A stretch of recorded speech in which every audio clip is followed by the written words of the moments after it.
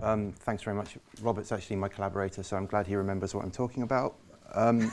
So anyway, I'd like to thank you all very much for staying for the last day, even if you've only stayed to see Neil's talk after mine.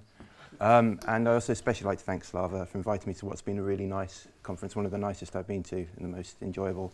So hopefully we can try and keep it that way for the next hour. Okay, so what I'm trying to talk about is something that combines two of the ideas that we've been talking about at this workshop. So the ideas of using integrable one-dimensional models with a truncated spectrum, and also the idea of using matrix product states, but basically stapling those two ideas together to try and study two-dimensional systems. So first of all, so what's the sort of the motivation? Obviously, we'd like to learn something about 2D strongly correlated systems. So, and I apologize in advance for my handwriting.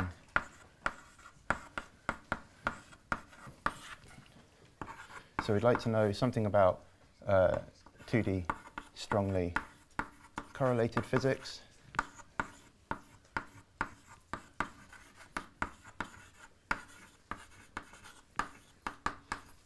Not least of all because of experiment. So obviously there are experimental realizations of layered systems or systems that are quasi-2D, or I guess even in the case of graphene, systems that are truly 2D, but graphene is not a strongly correlated system, so maybe I'm not interested in it.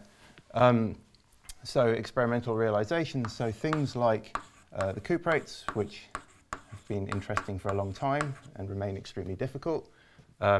Although we heard from Philippe Corbeau that there's some very exciting progress being made on the 2D Hubbard model. So things like cuprates, things like sort of layered quantum magnets, things that were considered to be possible manifestations of things like spin-liquid behavior, like cesium copper chloride in the past. Then we also have things like systems of coupled quantum wires. So coupled quantum wires. So you can imagine some kind of substrate where someone lays down many sort of channels that are individually 1D, but there's tunneling between them of some sort.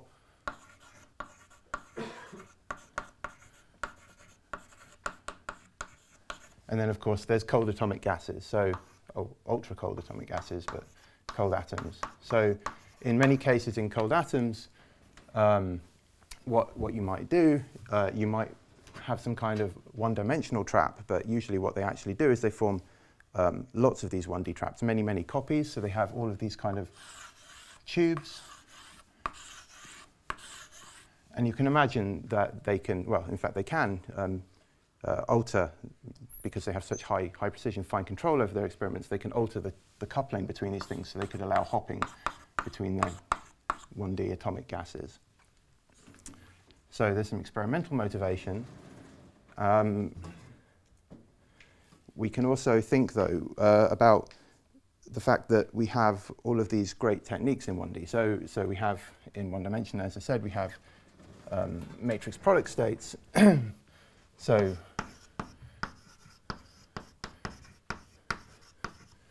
one D methods are basically sort of cleaned up in 1D. So we have numerical methods like matrix product states, which is just sort of essentially excellent in 1D. Then we have integrability, which admittedly does not cover all one-dimensional models, but it covers a sort of library of many different types of model with many different universalities, many different interesting exotic behaviors. So we have in 1D, we have great numerical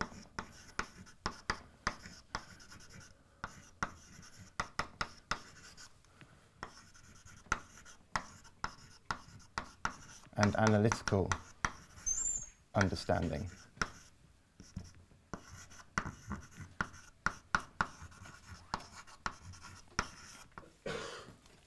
There's that handwriting, right?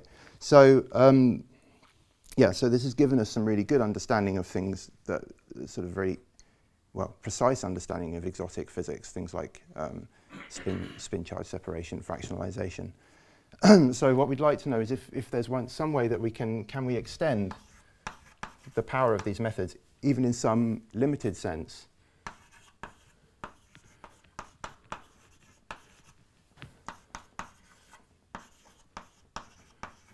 to higher dimensions.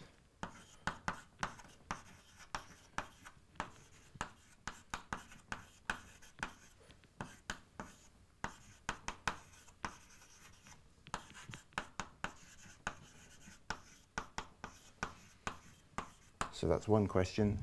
Then we'd also like to think, in fact, can our knowledge of 1D help us decode 2D? So if we have some system that we can actually simulate, we can study some 2D system, can our knowledge of 1D excitations somehow help us understand what's going on in 2D?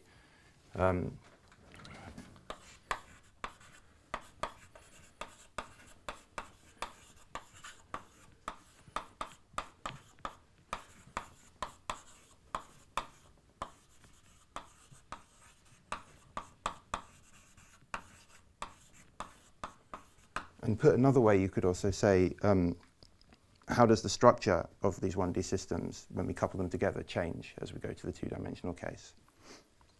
So these are sort of some of the questions that we're wondering about while we've been developing this method. Okay, so first of all, we've had several talks about matrix product states now. So and I think many of the experts in matrix product states have left, but some of them are still here. But Philippe Corbeau gave a really, really thorough coverage, I think, of matrix product states and tensor methods. But I just want to do a very brief reminder, because we've had a day in between, and obviously this is not a matrix product states conference. Not everyone knows about them. So just to remind people of some of the terminology, really. Okay, so the idea is that we have some lattice models, say. There are things called continuous matrix product states, about which I know very little. But I think there was a question yesterday. I think Brian was asking something about continuum. There are such things as continuous matrix product states, so you may be interested in that. What I'll talk about is on the lattice. So we have some lattice of sites, and each one of these sites I'm going to give some local Hilbert space of dimension d sigma, so we have some state, which, try not to mess this up. Okay, so we know that we can just write it as some superposition of product states. So if I have L sites,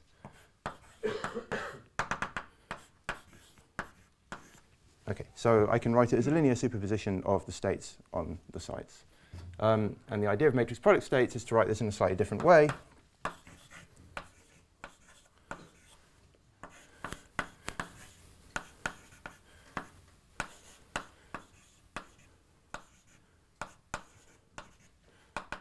And so I'm assuming open boundary conditions here.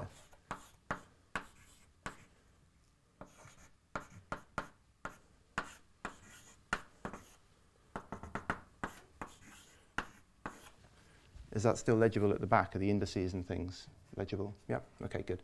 So my sigmas are good? Let's not be rude. Okay. Come on, Robert, I'm British. I can't start randomly. Okay, so now I'm going to get nasty questions from. Okay, so the yeah. So the point is, this at first sight, at least when I was a graduate student, or whenever I first saw this looked crazy, because it looked like I'd taken something that I understood and put it in a very complicated form that looked to me like it was going to be much worse. But the point is that this thing here, obviously, is has some terrible behavior. So it's an exponentially large object. The idea here is that, in principle, to do this exactly, we would need at the center of our system. So if we consider cutting our system in half, the size of the matrices in the middle of the system would need to go like d sigma to the L over 2. But in practice, we look for the board rubber. Here it is. Right. So, but that's not what we do, because that would be silly. Instead, what we do is we restrict our matrices to have some maximum dimension called the bond dimension, effectively, because it is the dimension linking two sites, hence the bond. So we instead have some maximum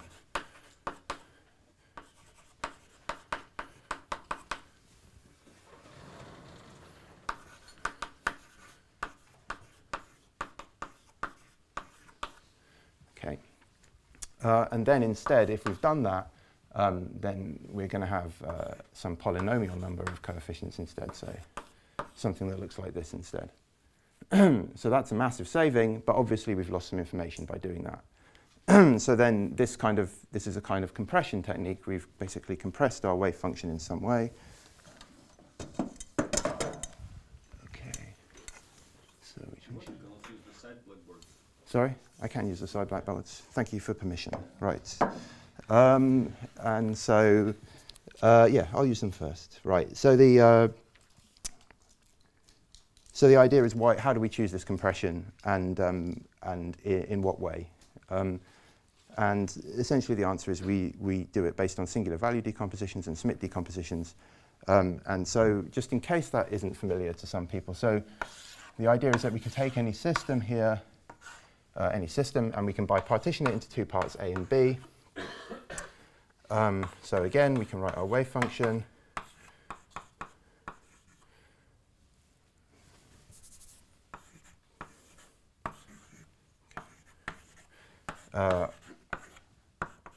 Using bases defined on A and B.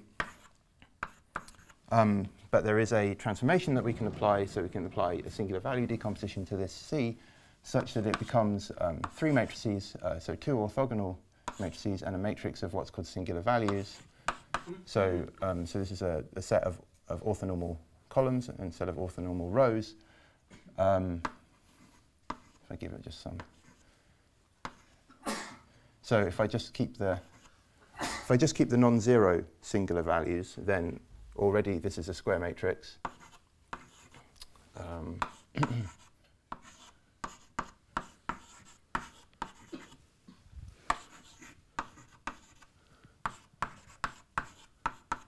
Okay, so now I can, one more sum over S.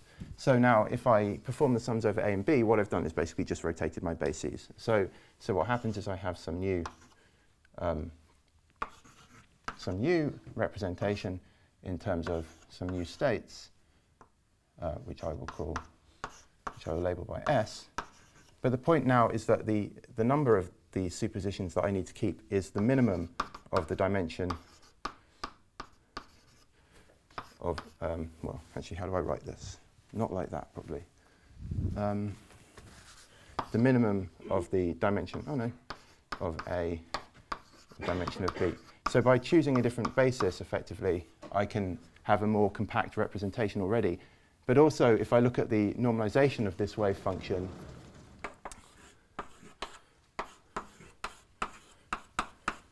then this is just the sum over these singular values squared.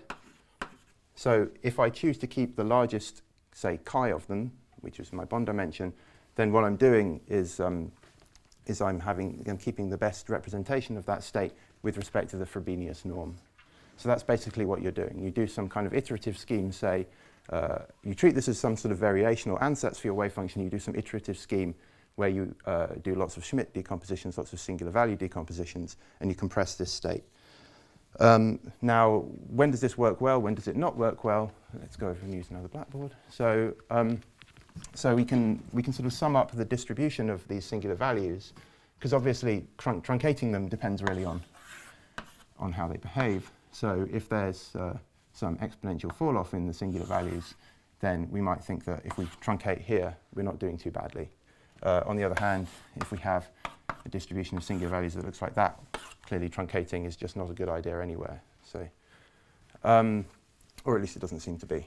So a sort of an easy single quantity that can kind of sum up the distribution is the von Neumann entropy of entanglement. So based on the notation that I've been using, I think it should look like that. So essentially we sum over our singular values in this way, and this is the von Neumann entropy of entanglement. So if for a product state between if our bipartitioning was such that actually we just had a product state, then this would be 0. On the other hand, if all singular values are equal and we have chi of them, then we have, that's the maximal case, then we would find that we have SE equals log chi. So the maximum entanglement we can keep across any partition in this case is log chi, if we have bond dimension chi. Okay, so then what's the problem? Well,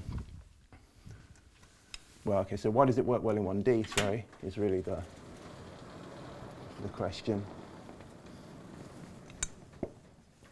So it works well in 1D because of certain theorems, or proofs even, about the behavior of the entanglement entropy of gapped systems in 1D. So I think it was already mentioned that the proofs go back to Hastings originally, and then sort of, I think there's a more recent improvement on the bound by Arad et al.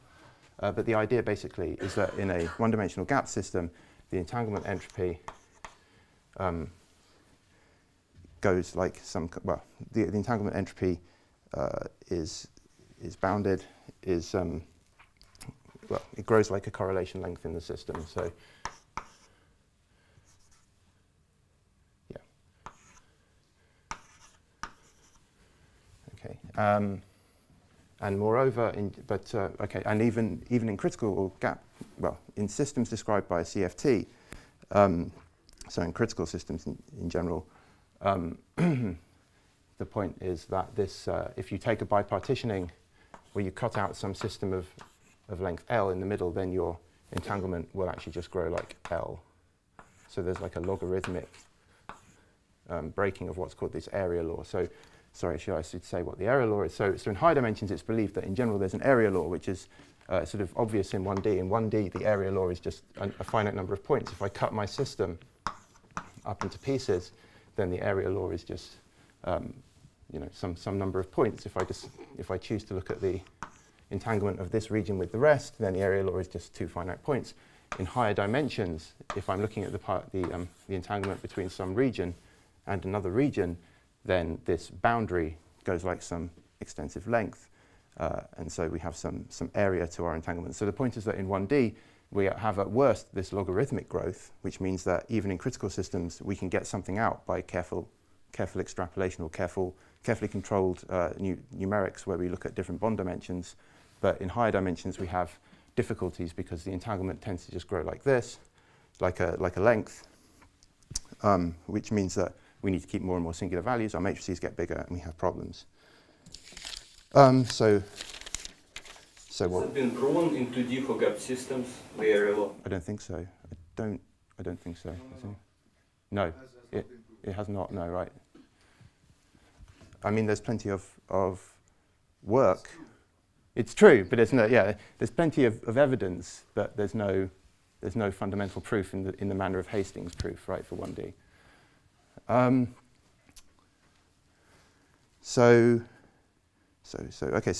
So Philippe and Didier were telling us about PEPS, and PEPS is explicitly constructed to capture the area law, and indeed, you know, does very well for 2D systems. However, it has very complicated algorithms and quite a large computational overhead, and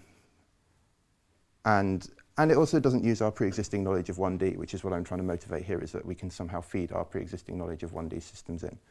On the other hand, there's also taking matrix product states themselves and trying to make a 1D system like a 2D system, so or the other way around, in fact. So we have some 2-dimensional lattice. Now see why Philippe used slides to show his pictures, because it's easier to draw them. So I just draw some. Okay, so imagine that we had periodic boundary conditions here, so this comes off and joins back on here. So the idea in this kind of 2D normal MPS is that you form a snaking path where you map your 2D system back to 1D by kind of going through the system like this.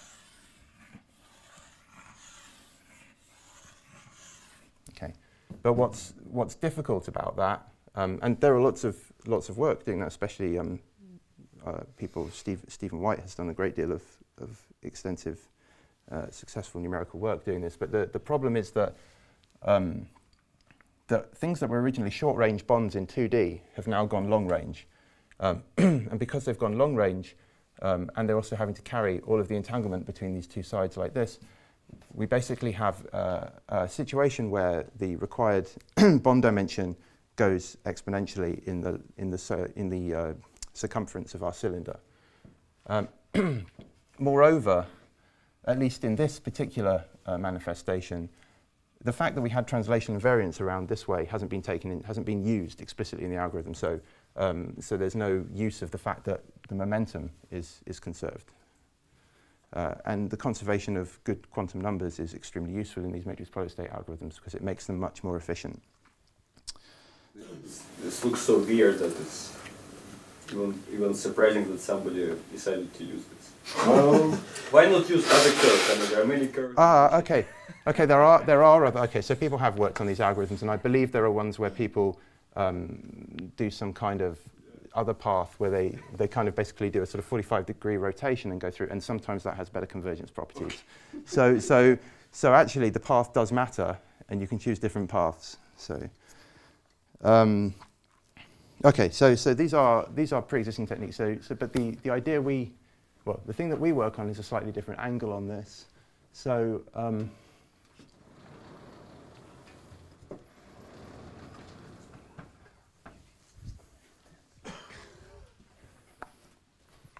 you not like my drawing? No. Okay. So what have we done? So what we do is in fact partly inspired by the truncated spectrum approach. So what we do is we say, well, we have some Hamiltonian. We think about having some Hamiltonian that is a sum of some H solvable plus some interaction.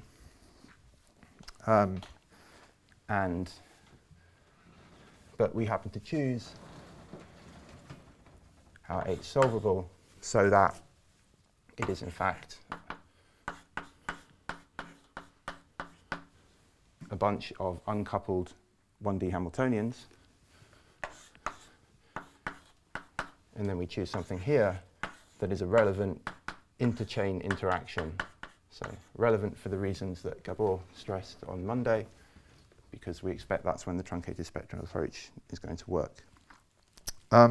So this seems like a nice idea maybe, but there are immediate issues with it. So for one, so issue one,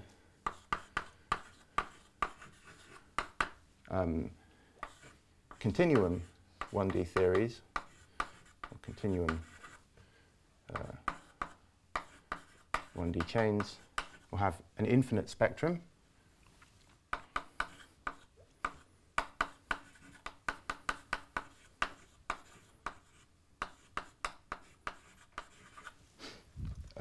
On the other hand, if we work with lattice chains, so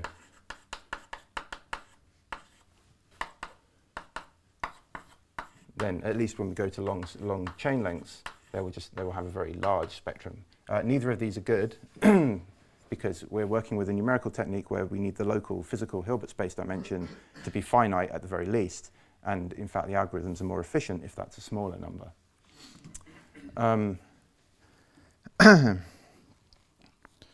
So I guess really that is issue 1 and 2 in fact. So because issue 2 is then that that the scaling, for example, of like a DMRG algorithm, which is an eigensolver basically for matrix product states. I think the scaling is for what's called a single site algorithm goes something like this. But there are sub-leading terms that go something like this. So usually people think about this as the leading order term because chi is very large. On the other hand, if the local Hilbert space dimension is also getting large, then this sort of term is also extremely important. So neither thing is great. So the sort of partial fixes that we have here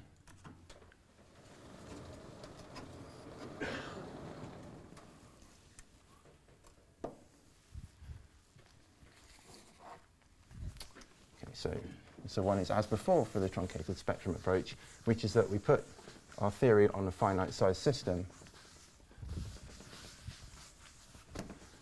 it's not as nice when they don't have the nice people to clean the board in between with the little squeegee and things, is it? So fixes are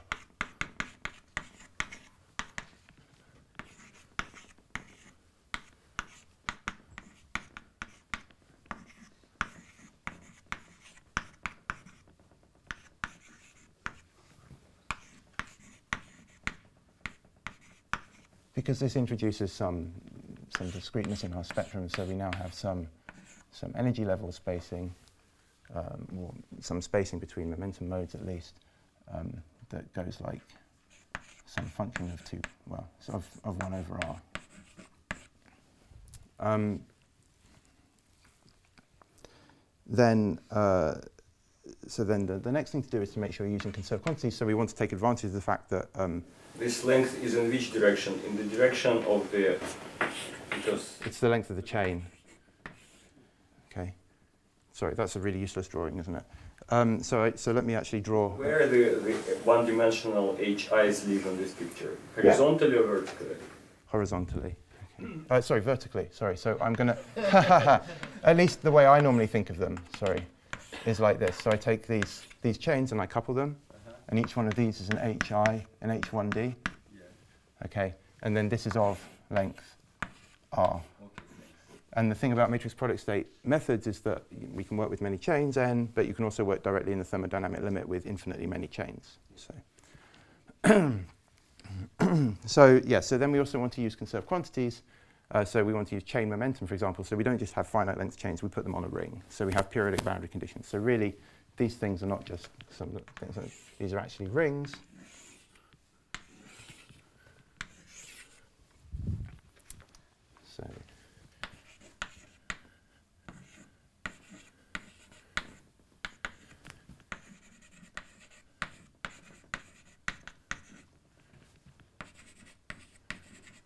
So we organize our chain spectra by their momentum. And there's one sort of final heuristic kind of wishful hope, which is that so massive field theories in finite size, the corrections to the masses of excitations in these theories go exponentially in the length. So when you sort of confine your QFT to a box, you expect that the corrections to the masses will drop off exponentially. And so the hope is that for some quantities at least, we can get away with using a smaller r. So we can sort of study this system on a relatively small ring, with relatively small rings, infinitely many of them, say, and hope to get nearer the thermodynamic limit with a smaller r. And the reason that the smaller r is useful is because r, in this case now when we have our matrix product state, we do a bipartitioning. This r here is the r that appears in the area law. So r is the area. So the kind of hope is that this is like the finite size corrections, and then we can use small r, smaller r, and hope that we can use smaller r, and then of course, because SE is scaling roughly like r, we can get away with not having a completely out of control bond dimension. Okay, so those are the... That depends on the dynamics, because you're now going to couple them to each other, right? So ultimately, yeah, it's heuristic, right? It's not... Could be not true. It could be not true, so it's a hope. That's why I was trying to stress it really is kind of a hope that might help you. So really the proof is in the pudding, you have to try it, and it may or may not work. And it especially may not work in the dynamics when you actually quench, when you go from, which I'll talk about in a bit, where you couple these chains together suddenly and you watch what happens and they evolve. Ultimately, you expect that you've pumped a load of energy into the system with a global quench, say, and ultimately you are going to change things dramatically eventually. Okay, so the ingredients were we wanted some kind of solvable one-dimensional Hamiltonians, and we need to also know the matrix elements. So explicitly, the kind of Hamiltonian. So just to write it more explicitly, the Hamiltonian I'm going to think about really. The type of Hamiltonian I'm going to think about something like this. So, sorry, still have my sum over I. And these operators.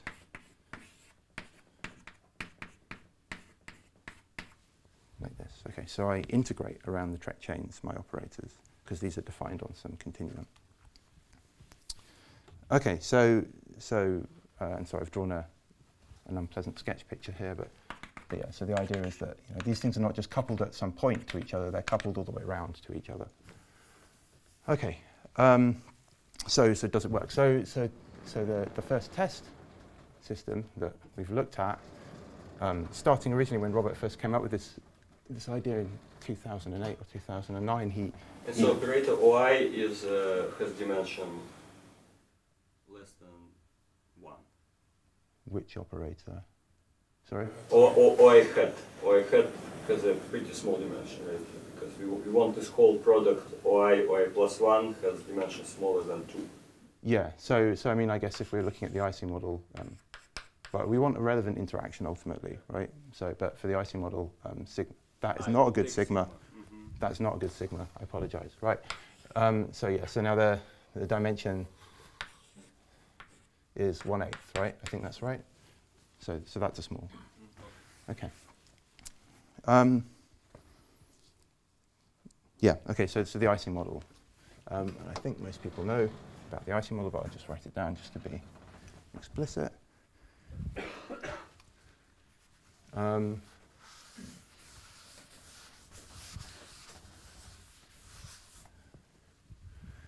Okay, so the model on the lattice at least is this.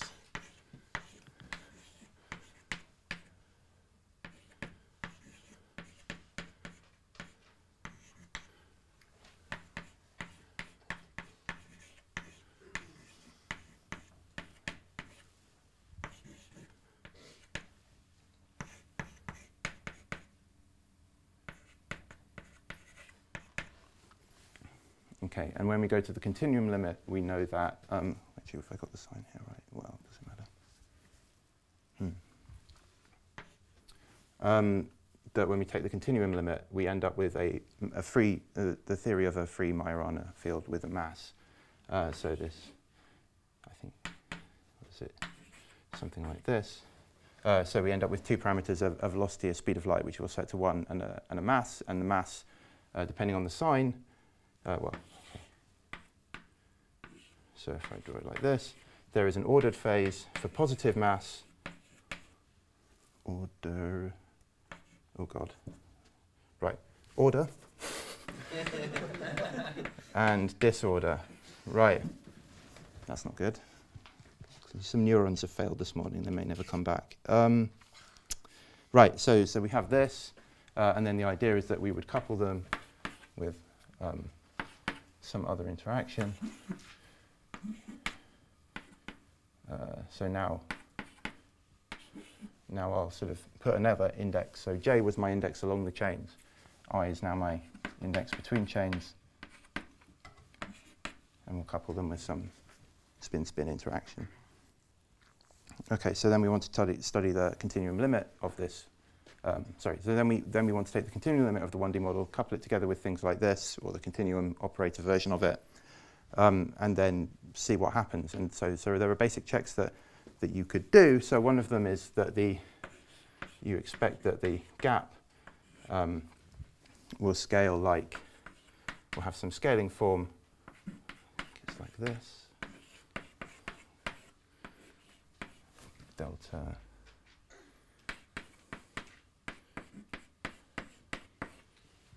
Is that correct? Yes. Okay. So that would be one check. Another check is, okay, so another check is when I actually draw the 2D phase diagram. So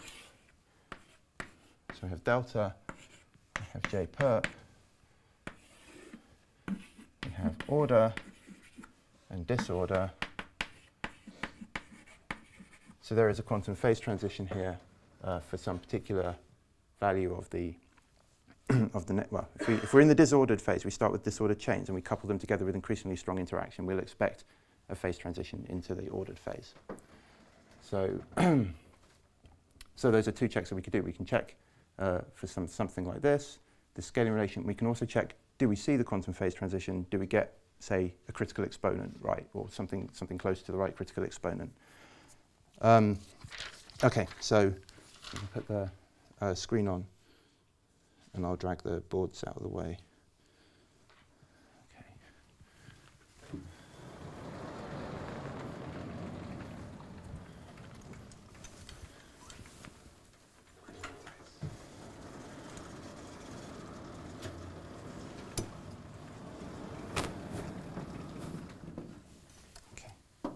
Thank you. Bang. That's what you get. Okay. Right. So.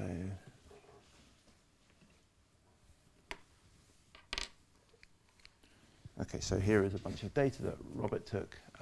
So he used a traditional DMRG rather than a matrix product state algorithm actually to do this. Sorry. Yeah, the names are all important here. I'm not on this. So there yeah, so here he basically showed that he looked at a bunch of different parameters and showed that they all collapse onto some nice scaling curve. So we see this expected scaling behavior. Maybe more interestingly then, he also looked at what happens as you increase JPerp when you start on the disorder side. So you start with, I think the mass is -1, and then he increased the coupling between the chains and monitored what happened to the gap. So in this case, the gap, you expect it to start closing, of course, and that's what he sees.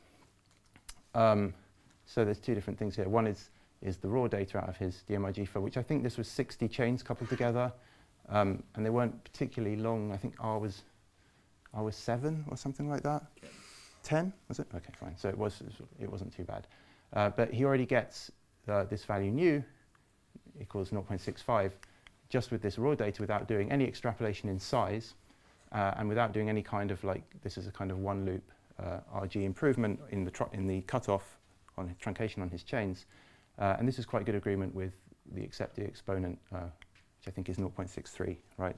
Yeah. So there is clear evidence that this is capturing something about the 2D quantum phase transition, because of course the 1D quantum phase transition nu is just 1, so it's very far from that. And in fact, if you go to really small r, if you make r really small, then your spectrum kind of separates, right? And you can actually recapture the 1D phase transition. You can go back to a completely different coupling. I mean, the critical coupling changes obviously, but also you'll see a different critical exponent. It will go to nu equals 1. So when I came along and started working with Robert and basically started MPSizing everything, one of the first things we did is we started looking at the entanglement, because people were interested in the entanglement content of these systems. In particular, people are interested in the entanglement content of 2D strongly correlated systems. And Didier, the other day, was talking about this conjecture due to Lee and Haldane about entanglement spectra. So here is a plot, in fact, of some entanglement spectra. So this side here, this is far from the transition. This is getting closer to the transition.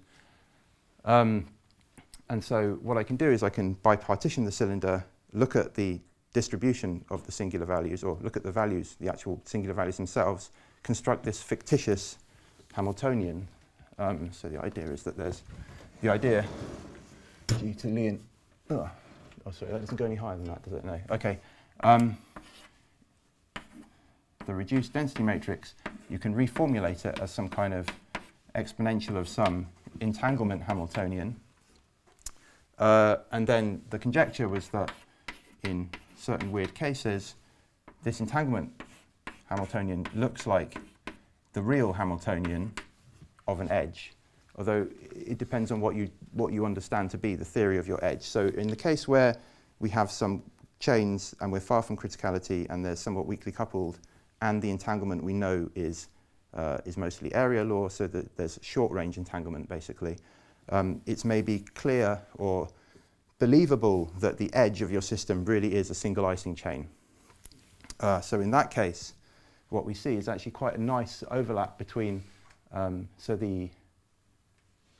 these open symbols here are for actual spectra of an Ising chain, collecting it into the various different states. So the one soliton states being the Ramond sector, the lowest Ramond sector, and the two soliton being the lowest Neveu-Schwarz. And then, because you have access to actually the charges of the various states represented by the singular values, you can also see whether they're even or odd in the Neveu-Schwarz. Well, if they're even, they're basically Neveu-Schwarz-like. If they're odd, they're Ramond-like, these singular values. And you can see that there's some pretty good agreement in terms of at least structure and degeneracies. And we also did some kind of perturbative calculation of the entanglement, of the lowest entanglement band, I suppose you could call it. I should also point out that this has been scaled, because there's a kind of unknown constant here. It's been scaled so that these two symbols overlap each other, basically. but yeah, there's also a perturbative calculation, which it happens to have a sort of large subleading correction at 0 momentum, which I haven't included here. So that's why it disagrees here, but there's quite good agreement, at least with the perturbative calculation of this entanglement spectra, which is another kind of check that we're getting the kind of right thing out. On the other hand, as you go closer to criticality, it's not clear that your entanglement is short range. It's not clear what your edge theory really is, and certainly there's not really an agreement anymore between these different theories. But of course, it's not clear that the edge Hamiltonian in this case is an Ising chain. Okay, so that was just sort of about the entanglement spectrum. In that case, probably it has something to do with the spectrum of operators on the boundary. Boundary system. That's known, right? To some extent. Some extent. So would you be able to calculate this, or you'd be able to calculate some sort of edge CFT? You'd be able to looking at the CFT that represents the edge in some way, and possibly the 2+1 theory. Yeah, the 2+1 theory, when you take operators to the boundary, depending on the boundary condition, you get some boundary operators which have certain scaling dimensions, and some of these dimensions are known. So maybe you can try to put them on this plot. Well, that would be nice, definitely. Well, yes. Well, I mean, with this boundary bootstrap calculations that Pedro, Leandro, and Gliozzi did, I think they got even many digits. But I think the entanglement spectrum for such a half plane is the CFT in Rindler space, is like a thermal density matrix of the CFT in some Rindler space time. So I think it's not the spectrum in flat space, not even with a boundary, but something more complicated. I think you've tried to explain this to me before, and I didn't understand. So maybe you could explain it to me again after the talk. Yeah. So then the next thing we looked at was dynamics. So the idea here again, to say what a quantum quench is. So the idea is that we take some system in some initial state,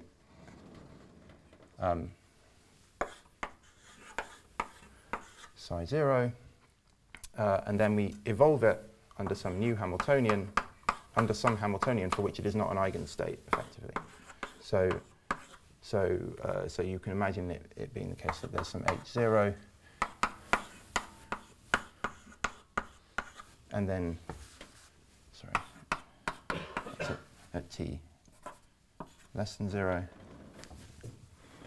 this one does go a bit further up, and then at t greater than 0, we suddenly add in some new term. In fact, this is not what I'm trying to say at all, is it? Okay, so what I'm trying to say is that we have some Hamiltonian H0 at t less than 0, and then we have some new Hamiltonian for t equals 0, or t greater than or equal to 0. And so we take some state, which is an eigenstate of the original Hamiltonian, and we evolve it in time under this new Hamiltonian, and we see what happens. So that's what's happened here. So the easiest thing for us to do with this theory, what do you say? V is something, but I'm going to say what it is in this case. Yeah. So in this case, what we've done is we've started with a load of uncoupled chains, Ising chains, and then we've suddenly turned on the spin-spin coupling. So we've gone from J perp is 0 to 0.1. And then what we're tracking here actually is, because we know about the structure of the Ising chains, we can look at the density of fermions on an Ising chain. So what this is just like looking at, because it's translation invariant as well, it's easy to sort of just divide by R and find what you expect the density of fermions at a point to be. So so this is like the density of fermions on chain I at some position as a function of time. So initially the chains are in their vacuum states, nothing happened, and then you've turned on this perturbation, you've injected energy into the system, and what you're seeing is these kind of these modes evolving. And I suppose what I should say is remind people about this kind of quasi-particle picture. So there's this quasi-particle picture due to Calabrese and Cardi, which kind of says that you have your system at t equals 0, and when you perform the quench, the energy sort of acts as a source of quasiparticles. So you have these kind of quasiparticles moving off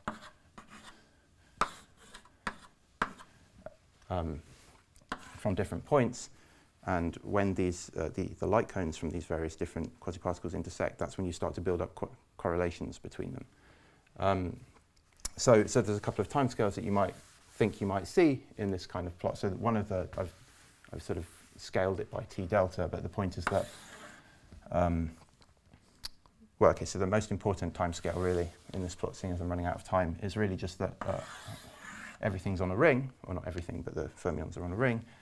We create them, and then they travel around, and there's some time when they will touch, when quasiparticles created from the same point will see each other again at the other end of the ring. So that's plotted on here, and you can see that for different lengths, basically everything seems to fall onto a universal curve with the right, if you scale things correctly, as you go up larger and larger in R. So but why are you not already talking between rings, or is this a different scale? Or? Between rings, what about? You're not you're coupling them. All the rings are coupled, yeah. Right. So I mean, energy can move from one ring to another. It can, yeah. It can. So obviously that's an effect as well. But somehow, as we go to larger R, at least this is also an effect, right? This is also something that will happen. Sure. Okay, but I'm on an infinitely long system here as well, so they're never going to hop from one end of the system to the other that way. So at least one of the obvious timescales that I can talk about is this one. Okay. So that's all. Is that? Okay, and then you can see already this does significantly better than perturbation theory, and the reason I guess there is because this is actually a sum over the Navier-Schwarz and the Ramond modes, and the perturbation theory, at least at lowest order, doesn't capture the Navier-Schwarz, the half-integer modes at all. They're just completely zero. So this is already kind of capturing something they don't, and you can see if you go to a weaker coupling, of course the things agree again because these half-integer modes just don't get excited very much. Okay, so then something, sort of looking at some pretty pictures. Okay, so this is a quench in the disordered phase where we're actually looking at spin-spin correlations. And so this picture on the, this is not a laser pointer. So this is a laser pointer. Okay, so this picture on the left shows correlations parallel to the chains as you go around this way. This is correlations as you go along the system. Okay, so here we see something that looks like a light cone, right? So I've subtracted off the t equals 0 correlations, just to make it more clear, because the chains are, I think this is length r equals 20, there are some correlations already at t equals 0, and you kind of have to subtract them to sort of see this more clearly. So the idea here was, well, the idea here is that this is a disordered quench. So, okay, so these quasiparticles created, they can move off, as you said, in both directions. They don't just go around the ring, but they also hop from chain to chain, and you can see that quite clearly, right, on the right. However, there's an interesting, it's an interesting paper in 2016 by Kormos, Kalora, Gabor, and Pasquale in Nature Physics about looking at confinement, or real-time confinement, in a 1D quantum Ising model with a longitudinal field. So, can I ask another question before I get there? I mean, one of the interesting things one could try to do is this Kibble-Zurich scaling. Mm-hmm. That is, if you tune yourself to, I mean, if you're close to, you go through the critical point itself. Right? Mm-hmm. So I don't remember how close your J perp is to the actual. This is far from the critical point. Then you might try to. Okay, so this gets very difficult as you get towards the critical point. So maybe it's just very difficult. But and so, you could, in principle, try to use the critical exponents of the 2D, 2+1 dimensional Ising to predict the behavior of this scaling-wise, qualitatively, the response. Well, that would definitely be interesting to do. I mean, so, in that case, that's undoable. In that case, we can only really go to very short times when we do a strong quench like that, because obviously what happens is your truncation becomes important. The fact is we've put lots of energy in the system, and higher modes. So I guess what you didn't see on the previous plot is if I'd broken up into the modes that I'd summed up to get that, you can see that higher and higher Navier-Schwarz and Ramond modes are less and less populated. But of course they become more and more populated in a quench that's stronger, right? So and they get worse over time. So it's more difficult to study a quench that gets close to the critical point or even crosses the critical point, because you might expect this is not a great basis. Disordered Ising chains coupled together, you would think that maybe ordered Ising chains coupled together is the better basis for once you've gone through. So it's tough. Yeah, so essentially, I just haven't really got time, so I'll just draw a kind of cartoon. But the idea is that you have some icing model, and normally if you flip a spin, you create some domain walls.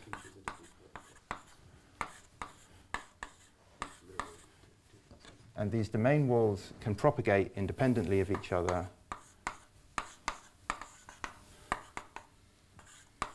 And so you have some deconfined excitations that just propagate independently once you've done a spin flip. On the other hand, if you add in a longitudinal field, what that's basically doing is giving a penalty to either up or down. So the longitudinal field gives some penalty that's proportional to the length L of this flipped domain, and that acts like a linear confining potential. So what they did is they studied this, and they saw very nicely that they could destroy the light cone, basically, by quenching into a phase where they had the longitudinal field. So we've also, well, what we've done here is we've started in an ordered with an ordered set of ordered chains, and then quenched to a system where they're actually coupled together. So we start with ordered chains but no coupling between them, and then we quench suddenly to coupling to the system where they're coupled, so they can hop between each other. And so on the left, okay, so here I haven't subtracted off the initial correlations because they're quite strong, and if I subtract this off, you just kind of get junk. But on the right, this is actually the correlations as I'm going along the system, and you can see that what was certainly something light cone-like in this case doesn't really look light cone-like anymore. It's much more of a kind of, well, there is some growth, but it doesn't seem to proceed out in light cone fashion. It really bends back on itself. Okay, so there's some evidence, I think, here of confinement as well in this 2D system, of this picture that is very nice in 1D with a particular field applied. In this case, there's no field applied. It's the fact that you have the ordered icing chains either side of your chain. So when you flip a spin on your chain, because you've got ordered chains on either side, they provide the kind of linear confining potential. So it's not an applied external field. It's really actually a property of the phase itself. Okay, so this is the very last part of the talk now. So we might think also, okay, so I argued that part of the point here was how can we use our knowledge of 1D to try and understand 2D. So one of the ways is maybe by looking at these modes on the icing chain and understanding what's happening in the quench based on those. Another way we might understand it is that we have other ways maybe of truncating our spectra. So we know something about the 1D theory. So we also know something about its matrix elements, say, if we're going to study it in this way. So maybe there are other ways of truncating rather than just based on energy. So in this particular case, what we've done is we've taken lattice Heisenberg chains, and we've chosen lattice chains because we can compare directly to sort of traditional 2D DMRG results by Studemeyer and White for numbers. Okay, so first of all, this case is an anisotropic Heisenberg model, so the chains are coupled more strongly than the coupling between the chains. Okay, so there's J along here, which is 5 times stronger than the J between these. And the thing about these isotropic Heisenberg chains is their spectra can be separated up into spin-on numbers. So there's some numbers of particles that we can organize our spectrum by. And what's happened here is we've looked at keeping just the 2 spin-on states, and then keeping the 2 plus the 4 spin-on states, and then calculating the ground state energy as you go up in size. And you can see that actually adding the 4 spin-on states really doesn't do very much. Okay, so the 2 spin-on states have already got a huge amount of this energy. And I think the reason that I think you did this data, Robert, the reason is that you haven't gone up here is this is just too large. 2 to the 8 was too large to keep all the states, right? Yeah, so in this case here, and 2 to the 12 definitely was too large to keep all the states. But the point is that you are really capturing a huge amount of ground state energy already just at the 2 spin-on level. So there's an idea here that maybe we could learn something, learn about how to use the structure of our 1D theories to truncate in a better way. And then even going to the isotropic limit, so okay, so here n equals 4 and n equals 8, they're actually all states. And this is so yeah, again, this is isotropic, so j equals j perp. In this case, we've taken our 2 spin-on states, then the 2 plus 4, and then all the states, And then you can actually see that at the 2 and 4 spinel states, well, okay, n equals 8, we haven't captured as much of this energy, but there's a surprising amount of accuracy already in this number just by keeping the 2 and 4 spin-on states. And that, I guess, has something to do with the way that the matrix elements fall off in spin-on number in the Heisenberg model. So it's somehow particular models, based on what the matrix elements you're coupling are, even in the isotropic case, you can maybe think of truncations that aren't energy-based, but are based on matrix elements, or based on various quantum numbers that could kind of help you here. Okay, and so that's really that's the conclusion. So I didn't make a conclusion slide, but so the idea is that we think we can learn something about 2D in some cases by studying these anisotropic systems of coupled chains. And there's also some software available which you can play with, and all the bugs are my fault. So except there's some built-in models, and the bugs in those are Robert's fault. So so it's available.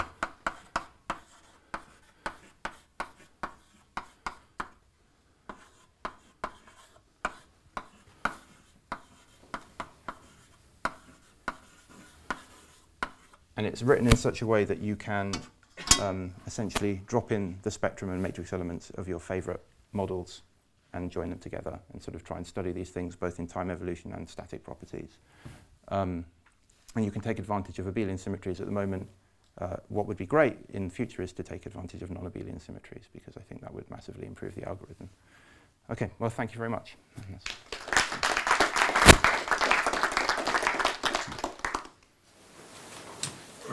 Time for questions. Go ahead. So it's more like a comment that it seems to me that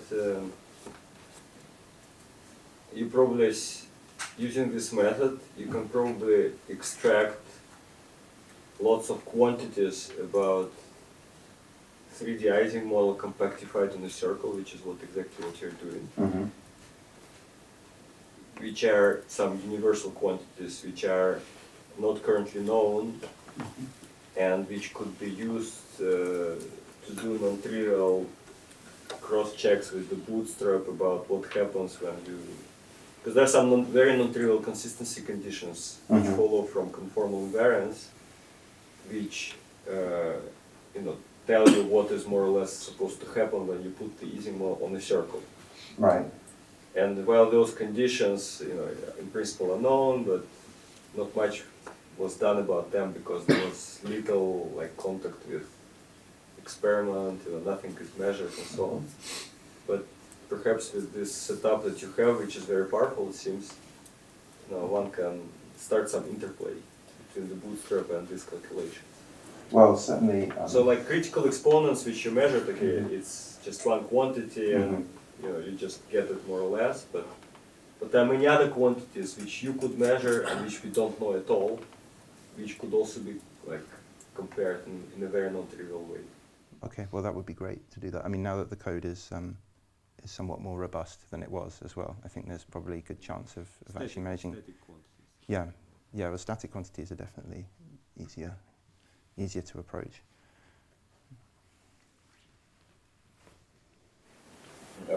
Yep. Yeah. Could you say something a little bit about how you detect this phase transition? Because naively, I might imagine the disordered phase Hilbert space and the ordered phase Hilbert space are pretty different. I mean, they're different sectors of the Hilbert space, right? So yeah. So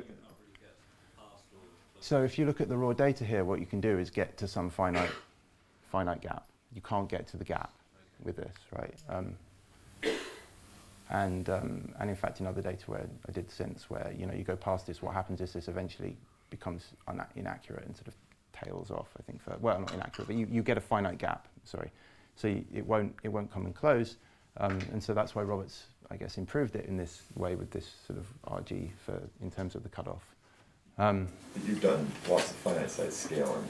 Yeah, so we did finite size scaling as well. So we also did scaling of the gap, the real gap, and we also did some finite size scaling of what's called the entanglement gap. So this gap in the entanglement spectrum, between here and here, and there's a kind of conjecture, as far as I'm aware, it is of how that should scale with system size, and you can detect the transition point very well in both, and it agrees very well both this finite size scaling of the real gap and the entanglement gap. And that's kind of interesting because the entanglement gap is a property just of the ground state wave function, whereas of course to get the finite gap you have to calculate the ground state and the first excited state. So yeah, so you can, I think you can see the transition here definitely, but you can't actually drive your system into it. You can get it through scaling. Have you tried doing the entanglement analysis in Heisenberg? Because I think there's not some yet. subtleties there. Not yet, actually. I haven't. I really haven't. I haven't looked at the entanglement spectrum carefully at all since this, actually.